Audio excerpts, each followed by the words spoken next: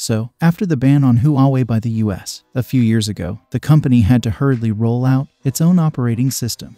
The company calls this system Hongmeng OS in China and Harmony OS globally. Since its launch, Huawei has been consistently upgrading this system, and it now comes with features that even the much older iOS and Android systems don't have.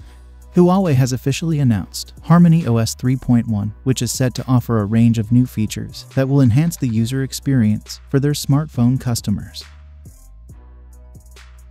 But before further ado, if you do end up liking what you see here, please consider subscribing and turn on notifications by hitting that bell icon. Now, let's get back to the video.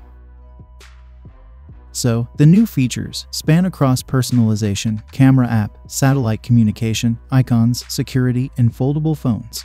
One of the key visual changes to Harmony OS 3.1 is the introduction of a new lock screen that allows users to set their own photos as an always-on display.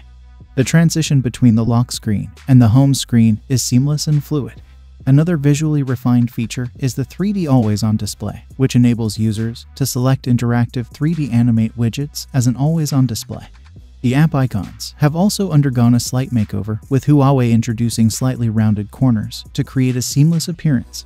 In the camera app, users can now use a new rotating zoom ring and adjust the zoom with on-screen controls. Huawei has also rearranged some of the most common options below the shutter button for better accessibility.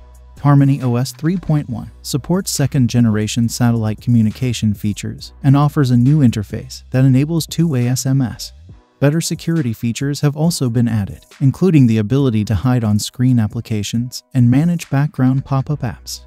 Additionally, users can now receive confirmation messages before jumping to a second app.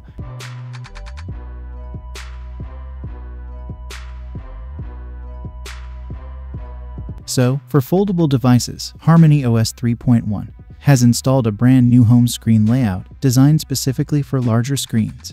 The software also enables split-screen functionality and introduces new AI-powered smart split-screen order. The software can check split-screen apps and reorder them according to past usage habits. So, what do you guys think about the Harmony OS 3.1? Let me know in the comments down below, and as always, I will see you guys in my next video.